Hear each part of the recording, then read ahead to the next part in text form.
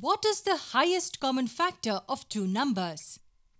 How is HCF of numbers computed? Yes, it's commonly referred to as the HCF. Let's say we want to find the HCF of 8 and 12. To know how the HCF is computed, we just need to understand the meaning of these three words: highest, common, and factor. Look at the three words: highest, common, and factor.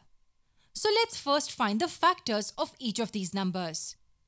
Do you remember how to find the factors of a number?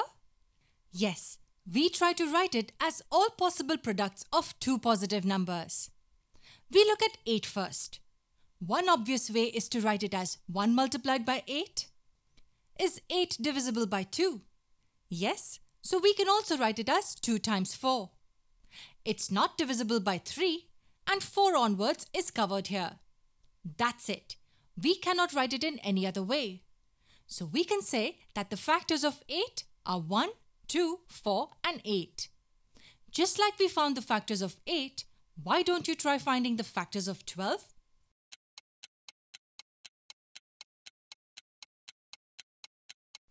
To find the factors, we write 12 as all possible products of two positive numbers.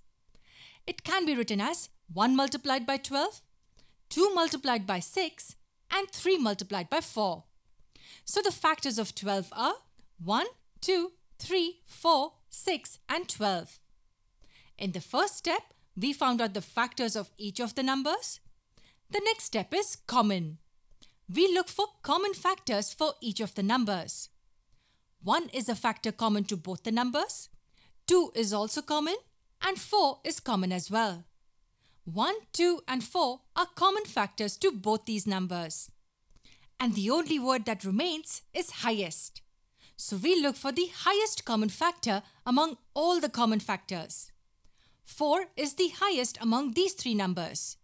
Hence, the highest common factor of 8 and 12 is 4. Let's quickly go through what we did. First, we found out the factors of each of the numbers. Then we found out the common factors to both the numbers. And then we found out the highest common factor.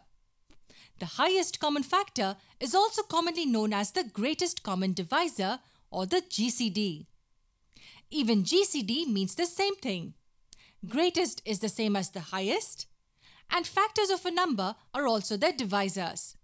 For example, 4 is a divisor of 8, 3 is a divisor of 12. That's the concept of HCF or GCD. But is this the best way to solve for the HCF of two numbers? We cover that over the next few sessions.